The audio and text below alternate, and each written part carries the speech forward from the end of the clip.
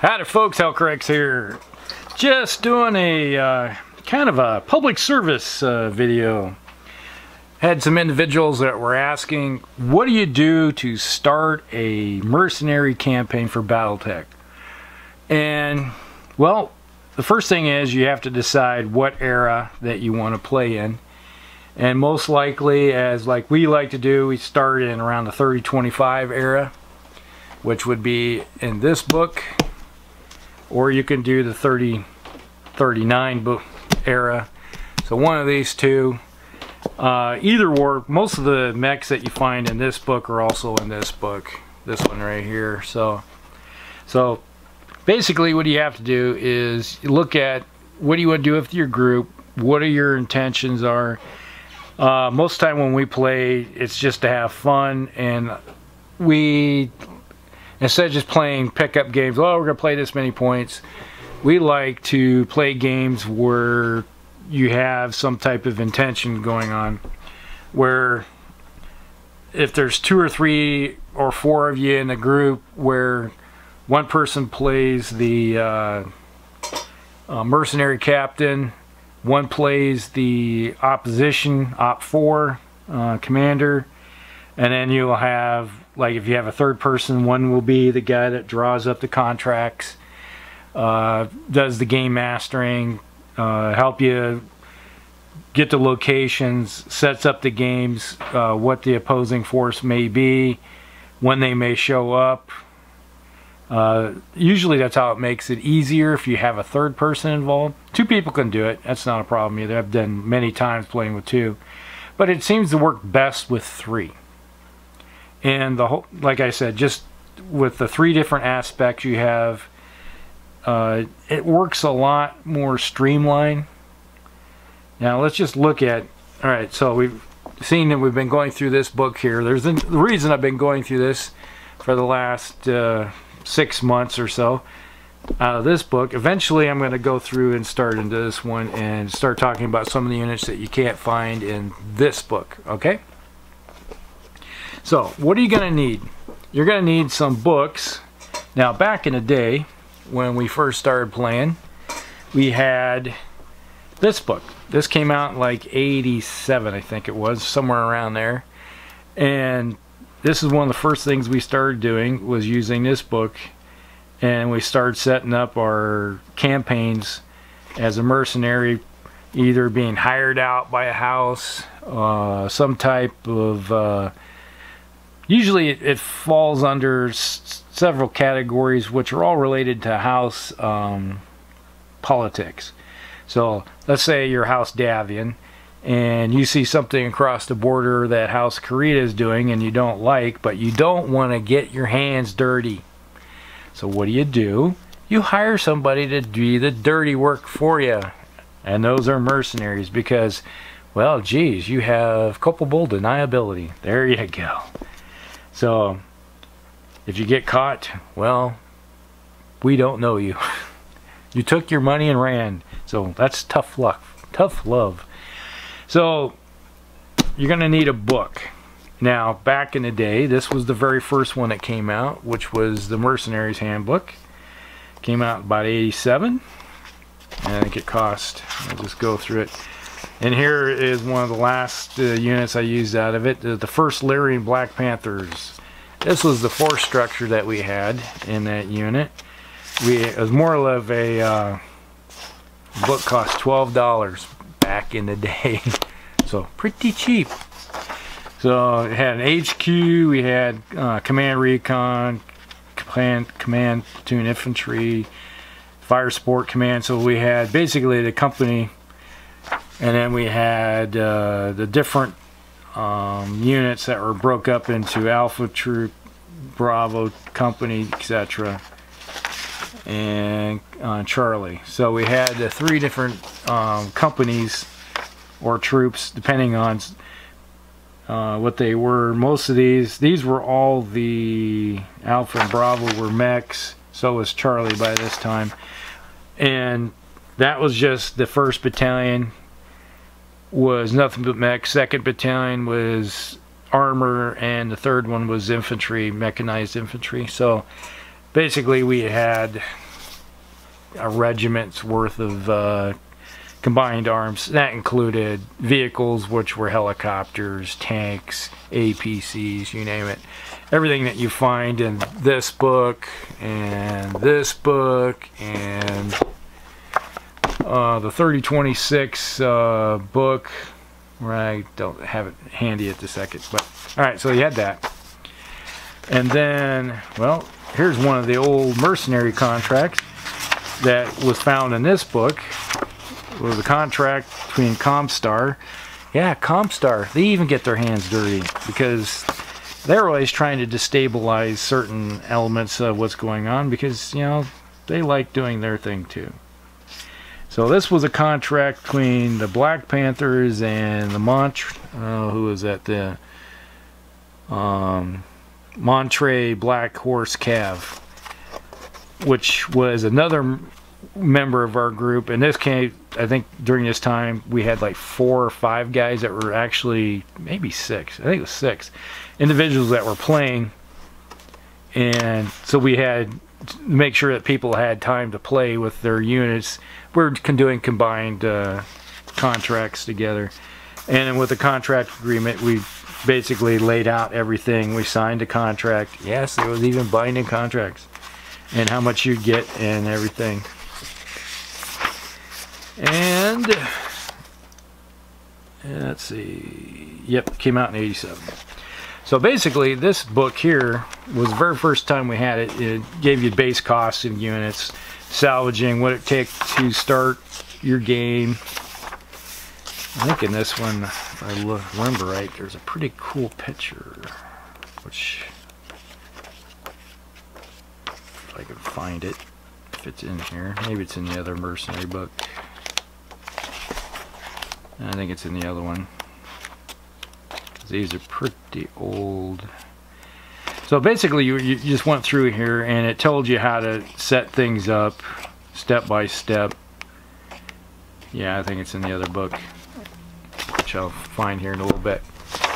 Anyway, and when you're laying everything out, you want to, because you're going to have, when you start off, we usually started off with the like I started my whole series, the Thoughts from the Inner Sphere, was the you're really a Solaris mech jock. So you go out, and that's how we usually start ours, and you made enough C-bills through competitions in the arena where you're able to start. You salvage some mechs, so you end up having enough mechs to start your own lance free of charge, and you had enough C-bills for stocking up for equipment, and then you're looking for a contract. And basically these books will help you learn how to set up and do a contract. Now this is the Mercenary Handbook of 3055. I think this came out in 92, 94, might be 93. 93. This came out in 93. It cost $18 back in the day. And this is more of the wonderful FOSSA books. Maybe it's in this one. I gotta find that picture I was telling you about. There's a Rakshasa and a looks like a, oh, it's not a Highlander, it's a gunslinger, I think it was.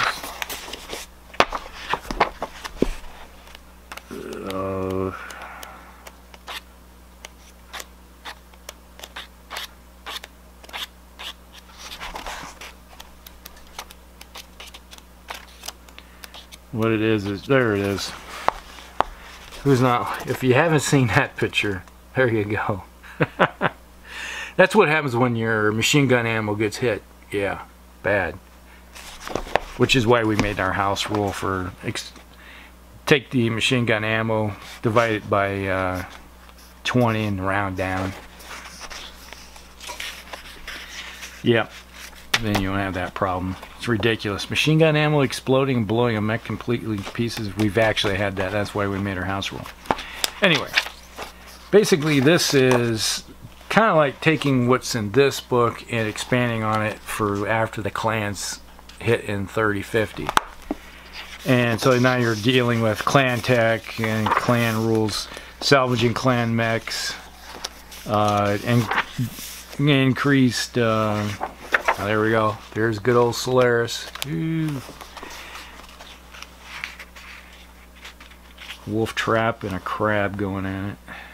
Now, so like I said, you start off, figure out what you're going to do, how much you're going to have. Typically, when we're doing this, we start off with like 20 million, 30 million, somewhere in there.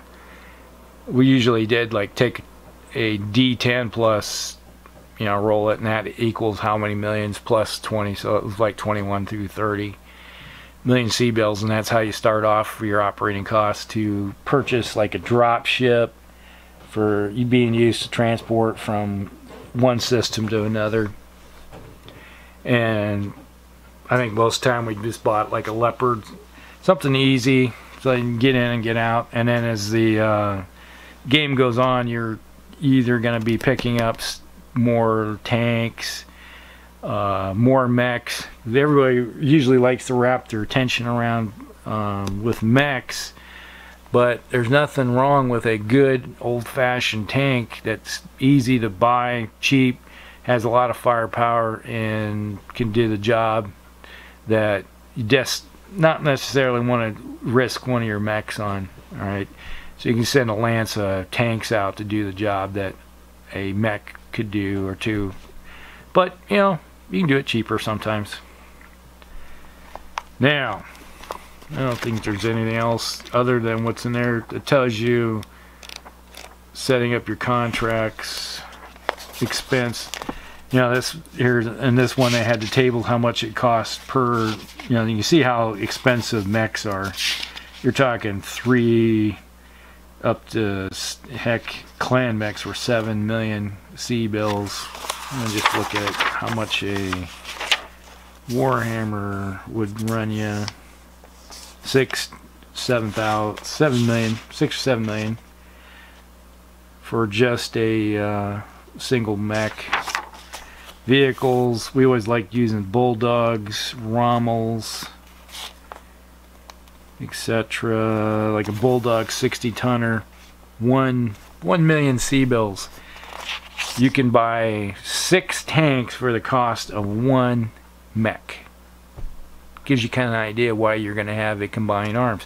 And combined arms is very good, especially if you want to go and have helicopters and other things, APCs, because you know a mech can take something, but you're going to need something to hold the area. And you also need to look at getting construction mechs, because if you're going to set up a long-term operations base, you know, you might want to have a construction mech in case you don't have access to barracks.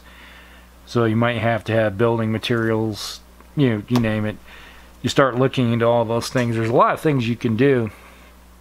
And just think about it in terms of if you're like going into Iraq or Afghanistan today and you've never been there, and you're going to have to set up a forward operating base, you're going to have a rear operation base, and that type of stuff, where your rear base will have where you're going to store your beans and bullets and all that stuff, and your forward operating base is where you're going to send your sortie your missions out of. But you're going to have supplies. How are you going to get those supplies there? Are they using trucks? Are they going to be flown in? Are you going to be doing convoys back and forth being watched by vehicles, or are they going to be watched by tanks? You know, what kind of security you're going to have? You can't have 4 mech pilots doing security for you all the time, because you're going to get tired. They can't pull security 24/7. You're going to have some downtime while they sleep. And who's going to do that for you? You're probably going to have a platoon or a couple squads in there early in the game of infantry that will rotate pulling local security. You're going to have techs to fix your stuff. You're going to have supply individuals that need to keep track of all your supplies, that in case something breaks down, you name it. there's a lot of things that go into playing a campaign. And if you're like that kind of stuff, which we did, we got into it, and figuring out your monthly expenditures for wages, right? These guys just don't do it for free. You know, you got to pay these people. Then when you're doing contracts, you know, one of the biggest things that can be argued over is salvage. Salvage is your bread and butter as a mercenary, because if you can salvage a mech off the battlefield, let's say you hit a hunchback with a headshot, killed the pilot, but you have a 95% intact, except for maybe some of the cockpits destroyed, of a mech. And if you have a salvage contract where you get one mech of your choice off the battlefield, well, geez, I might pick that hunchback, because the expenditure to fix it up is minor compared to, let's say, oh, there was a Warhammer that got hit and ripped all the armor off, lost both arms, a leg, then you cored the engine but it didn't blow or something, or you just took out its the gyro and it went down and the pilots popped out. Hey, are you willing to fix that up and spend, you know, 5-6 million C-bills to fix something up, or you want to fix something, it might cost you 250,000 C-bills to put a new cockpit or repair it? I'd go with the hunchback, just for the sheer fact that the cost expenditure and profit margin is greater. So the more profit you have in the long run, it means more that you can operate down the road, because the moment you run out of money and you can't pay your guys, what do? They're going to take their mechs and go, or they're going to, if the equipment's all yours, you may have to sell some of your equipment to make payroll. Or you may do this wonderful thing called piracy. Yeah, there's that too in the game. But if you get caught, yeah, bad. Now, here's one of the latest book that's out from Catalyst Games. This is the campaign operations book, and this is a pretty handy book. Pretty much covers a lot of what's in these books here, but in more detail. You know, it's like they looked at those books and kind of expanded upon them. In a way, this book, some parts of it, I look at it, is more geared towards role-playing, which in some ways, what you're doing when you're running a campaign is like role-playing, and I don't have a problem with that if you are big into role-playing. But if you never role-played, you know, I can understand you like kind of shying away from some of the stuff. Now let's just put this, see if we can put it like that, give you an idea what's in here. And all the books have the same page here. You got a Mad Cat. Alright, so as you go through, I'm just going to pan through some of this real quick. You select your force, background. Like, as I always said, my guys always start from Solaris. That's another thing, is you got to pick a world that you want to have your base operations out of. And when we did ours, we always started off on Solaris. And the reason for it is you have your home, basically you got the home office. And at the home office, you probably have some type of secretary legal and some chief operations officer and financial officer. Basically 3 to 4 individuals whose job is to take care of making sure that supplies get to where they need to be. Make sure that contracts are there. Because you may be over on this world over here doing a long-term contract, and then when the contract, let's say, ends in May 1st or April 30th or something like that. And May 1st, you were out of the contract because operations will cease.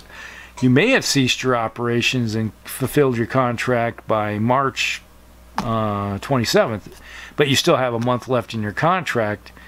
So they're paying you to be at that place. They may let you go with funds dished out and say, yep, your contract's done, here's your wages, goodbye. Or they may keep you on site as local security until the day of your contract. That's up to the game master and how you decide that.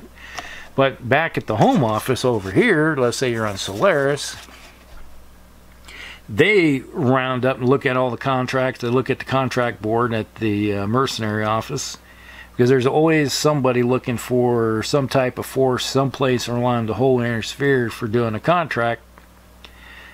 There's always some type of operation needed to be done. That be recon, it may be insurrection, putting down an insurrection, causing an insurrection, a raid, knocking out a factory, stealing something.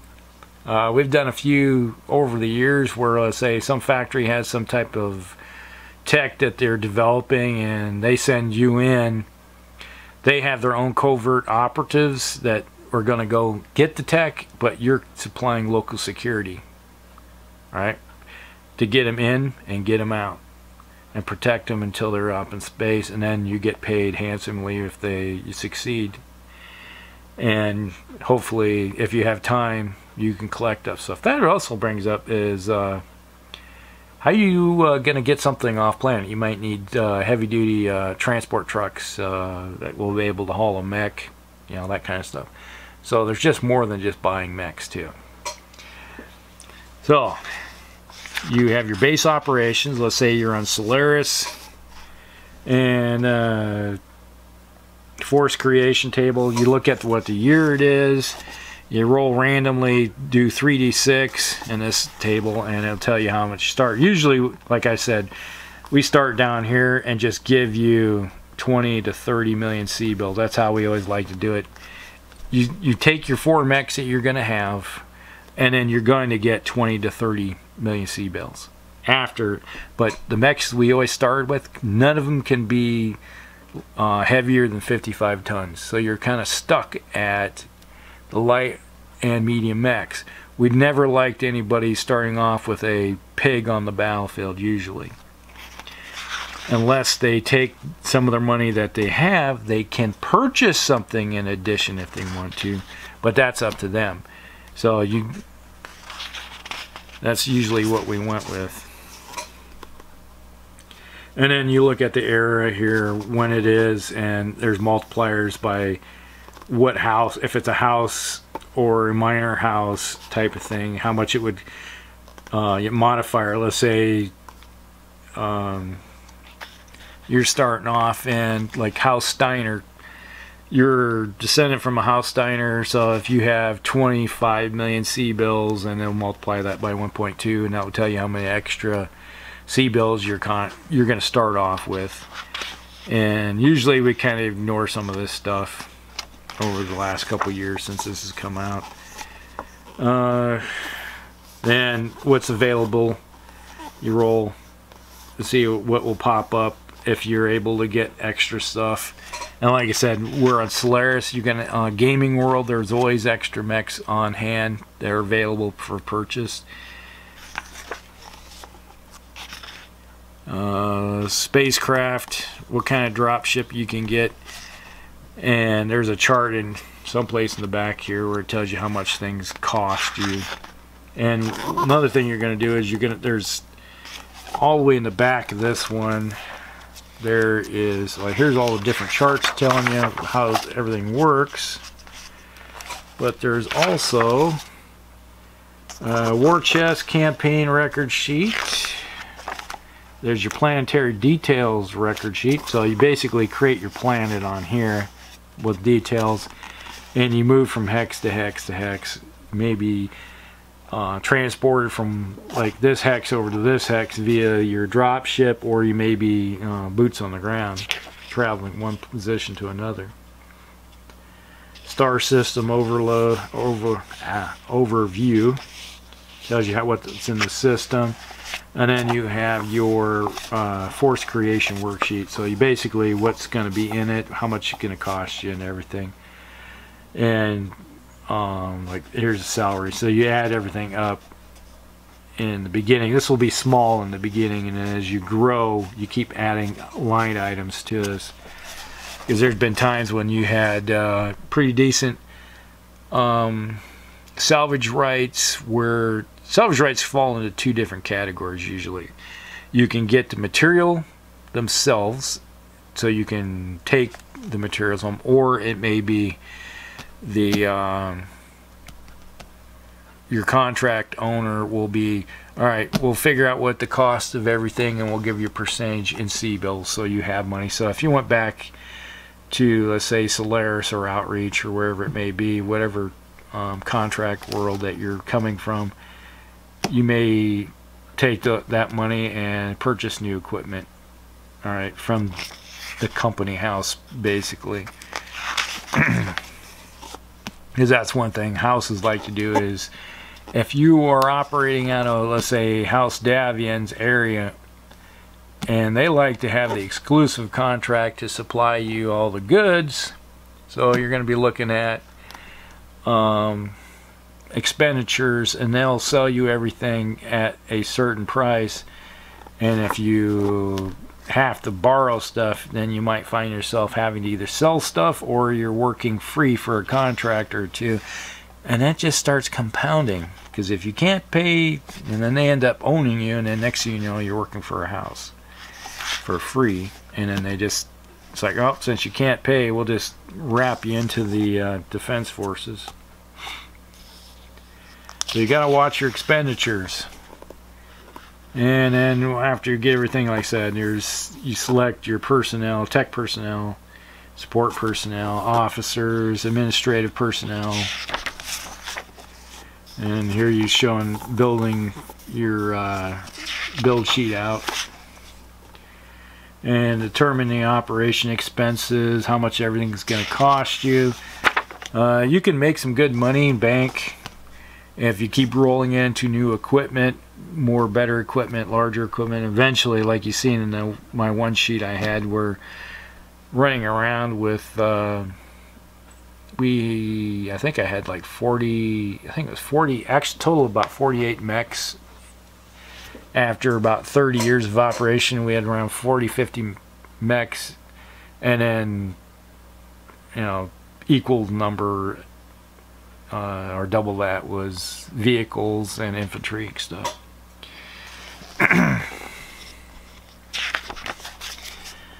And calculating peacetime operating costs, because you may go 6 months without a contract, so you have to figure out how much it's going to cost you per month, and then you at least have that much funds on hand to always, you know, I always found it good to have at least 2 years. By the time you start, 2 years of operating cost available, and if you, that way you're not living shoestring to shoestring.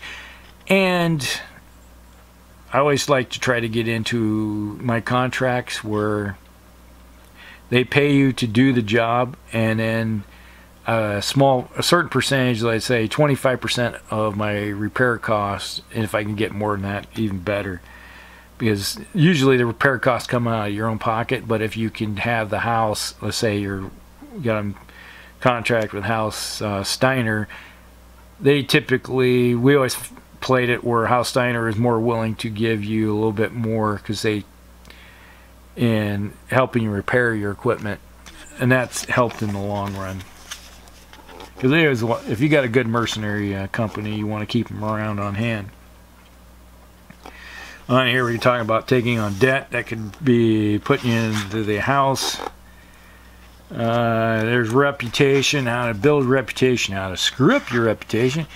You go in and hit a civilian city center and start killing civilians willy-nilly, your reputation goes to crap real fast. Combat record rating. So if you do really good, if you do this mission, this mission, this mission, you start getting a reputation as a group of guys and gals that go out there and do the job, get the job done, and next thing you know, you're getting better contracts, better terms on your contracts. Then people are coming to you for contracts because this group gets the job done. Alright. Transportation rating. So if you have your own equipment, that goes into helping out with your reputation. Finance. If you're running in the black all the time and you have a good credit rating, where let's say you have 5 years, 10 years operating costs, so you could probably Yep. So you take your financial rating. So if you have a couple years worth of operating costs and you're running into black all the time, so that really helps out your ability to get contracts down the road. So as you can see, it starts adding up into more of a role-playing for setting up your contract. So basically you're doing role-playing, and if you like role-playing, then this is the aspect of it that you're going to really enjoy. And if you really like Battletech, well, you're going to find yourself rolling some dice as you're doing the battles. Now it also shows crimes. Like I said, if you start to say you're doing a mission and you come across a bank that's full of bullion, you know, and you're doing the Kelly's Heroes thing, it's like, well, we're going to sidetrack over here and load up the lorry full of gold and move over here and squirrel away and make a couple 100 million extra C-bills off the side. Hey, that can happen. You know, the temptation may be out there.